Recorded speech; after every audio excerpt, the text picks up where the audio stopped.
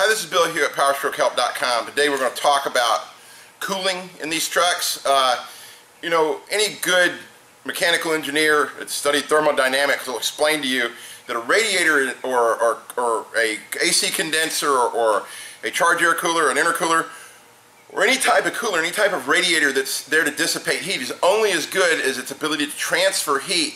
When you have a truck that's got a couple 100,000 miles on it, it's got a bunch of road grime and bugs and all this stuff that have clogged up the coolers, the AC condenser, the intercooler, and the radiator, and then, you know, of course, the transmission cooler, like on this Excursion, and the power steering cooler.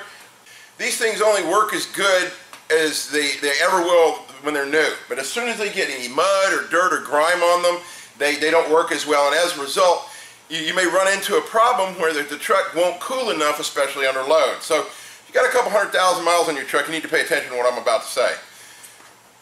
One of the things that you can do to handle this is to use a AC coil cleaner. AC coil cleaner, you go to Home Depot, Lowe's, any hardware store will have this. This is designed for cleaning the coils in your AC unit outside at your home, your business. The only problem with this stuff is it's kind of caustic. You don't want to get this on the paint, especially if you have a painted bumper or whatnot. You don't want to get this on there. So I'm going to suggest to you that you remove the radiator and a charge air cooler in your AC. You know, it'd be a good time to service your AC, whatnot, at the beginning of the summer. So what we have here in front of us is the Excursion.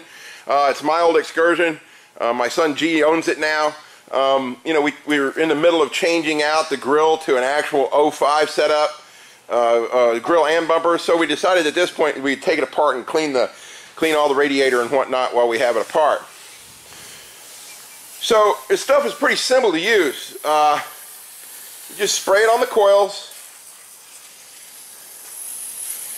and let it soak for a few minutes and wash it off, and you will be surprised at the mess that will come out of these coolers and radiators.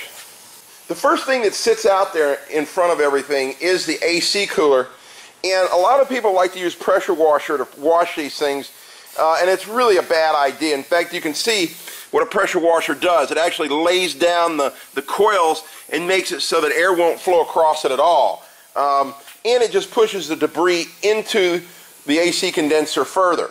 So really the only way to clean this is with this type of cleaner. Once you have the coil cleaner applied to all your coils, then about the time it takes to smoke a cigarette or go get a drink or something, come on back and she'll be ready to clean. Important to note, you don't ever want to use purple power on aluminum.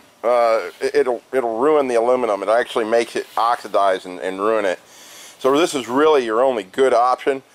You know, use this coil cleaner that was really designed for these type of air conditioning units. You know, these look like they need to be serviced, weeds growing up around them and all. It's just a matter of washing it out with a good strong hose. You don't want to use pressure. You don't want to use a pressure washer at all. But look at this. Look at the crud just jump right off there. Just comes right off. And this is what you want. You want all this black stuff to come out between the coils. Every little bit of debris is going to make this cooler work with less efficiency. So you want to just take your time and clean out all the coils so that they're as clean as they can be. And you want to keep going until there's no more suds coming out of the unit. Once you got all the suds out of there, then she's as clean as she's going to get. But see, it just lightens and lightens every time he takes the water across it.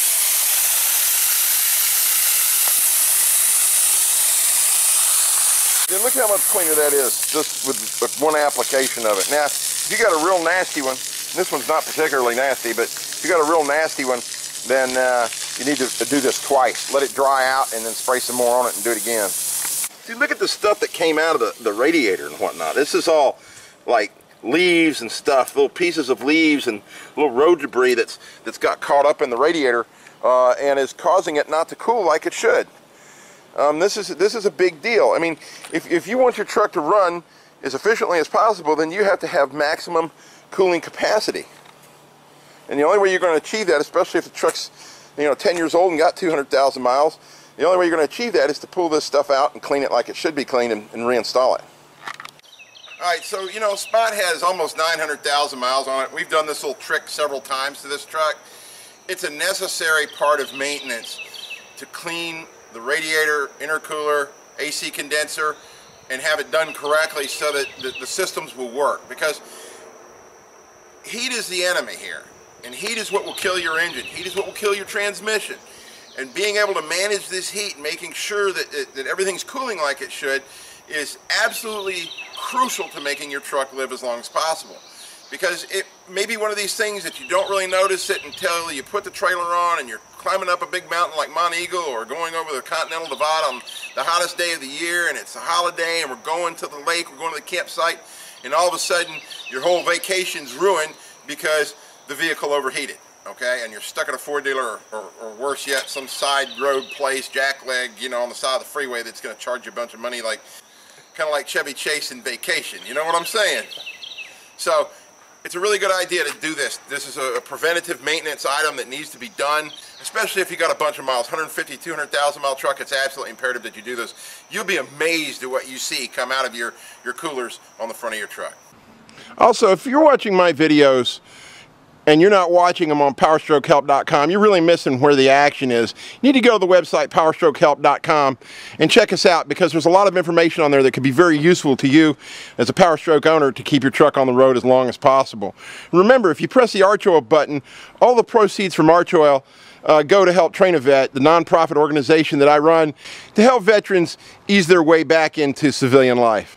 Thank you for all your support for making PowerStrokeHelp.com the #1 stop for PowerStroke owners on the internet.